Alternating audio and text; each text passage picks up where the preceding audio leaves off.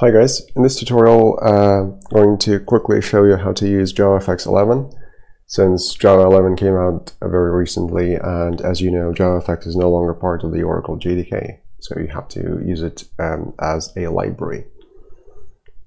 I'm going to use IntelliJ. I'm going to show you the automated way, because there are basically two ways you can get JavaFX 11 into your project, either automated Maven Gradle or manual. And both of these ways are described on the Gluon's OpenJFX initiative project.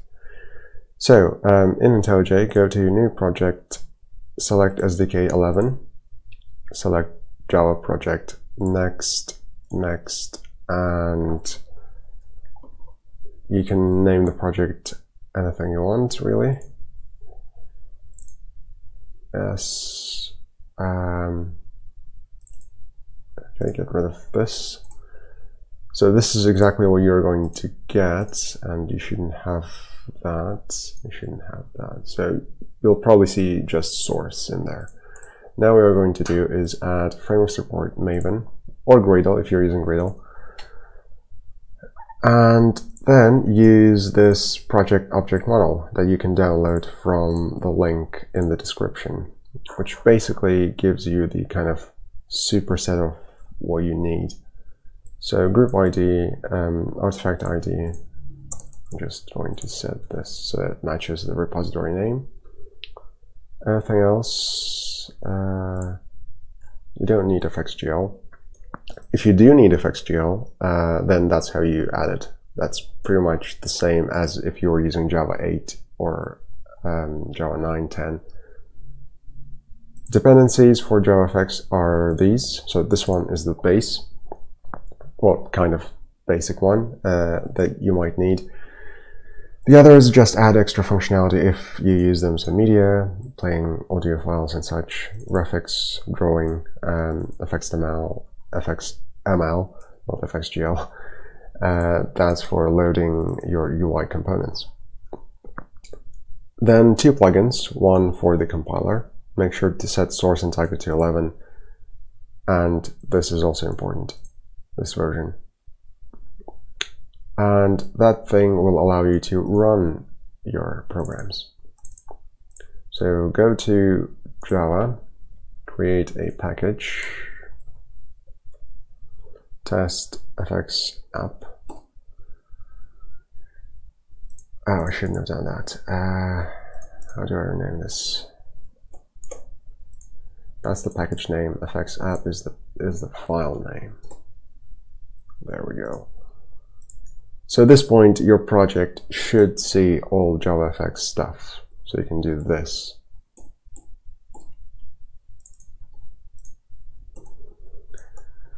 Set scene, new pane. Let's set 8 by 600. Stage show. Now, at this point, if you just run this from IntelliJ, this will fail, saying runtime components were not found. I don't know if there's a workaround to this, because that would be a lot easier and faster, I suppose. But there is a way to enable running from IntelliJ using Maven. Make sure your main class leads to what you just created, to this. So package is exactly the same, the class name is exactly the same. Then go to View, Tool Windows, Maven Projects, which will open up this window. Go to, what are we creating? Nope. Let's do this. Go to exec Java, right click, create.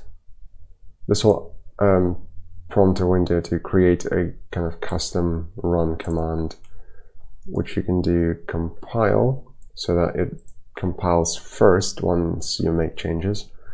Then execute Java and take this POM file.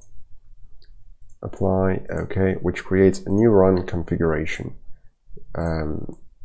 which says basically that, so you won't need anything else.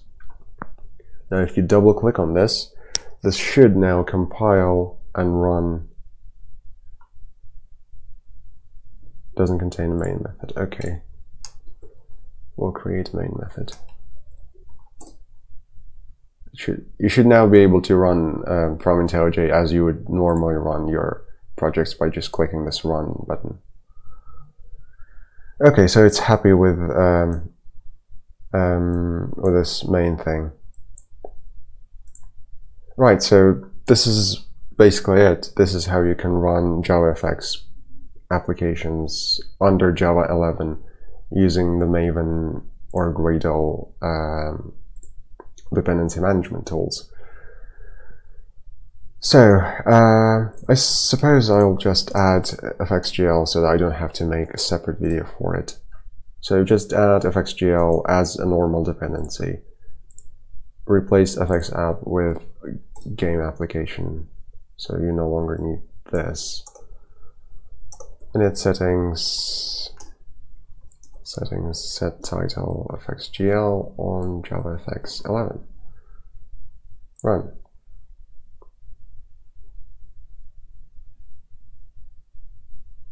Okay, cool. So it runs as it's supposed to. And the title is changed, which means when you run this, it actually recompiles what you have. Okay, cool. So in this video, we've downloaded the JavaFX 11 library using Maven, and you can see that all the JavaFX stuff is now visible. And that is it. This is how you run JavaFX 11 on Java 11 under IntelliJ. And I think this is how it's going to be, because JavaFX is no longer part of Oracle JDK. I don't think they'll be bringing it back unless they change their mind for some reason. Right, so I'm going to end the video now, and there is two more videos I'm going to create. One on design patterns and the other one, I think, on functional programming as stated in the YouTube polls. Right, thanks for watching.